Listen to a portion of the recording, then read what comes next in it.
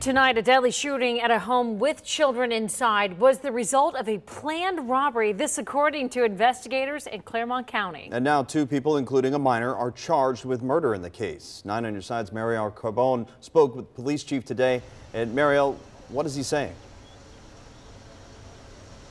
Well, he says that this is the first homicide that the township has seen in the last 5 or 6 years, but that neighbors don't need to be worried because this was a planned attack, and those that they believe to be involved in this are now behind bars. People were shocked. People are feeling uneasy, thinking that this might not be a random act and might be a random act. But officials say it wasn't random. 25-year-old Kristopher Joseph Ketring knew his alleged killers. We know that they went there with an intent of robbery. All the persons are known to each other, so it's not a random act. Today, officers arrested this man, 20-year-old Bryson Nicholas, for murder and aggravated robbery.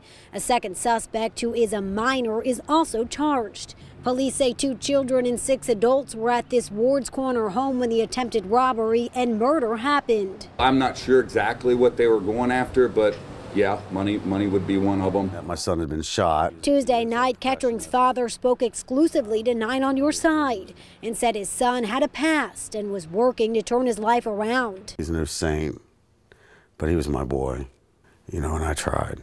Mills says drugs may have been involved. The police department is now hoping the arrests can bring closure to the neighborhood. It's been a traumatic experience for everybody, and they're dealing with it, and we're dealing with those issues right now.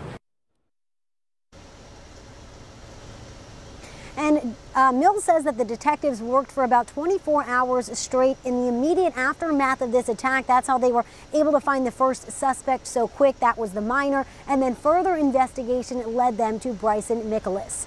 Reporting live from the Miami Township Police Department, Mariel Carbone, 9 on Your Side.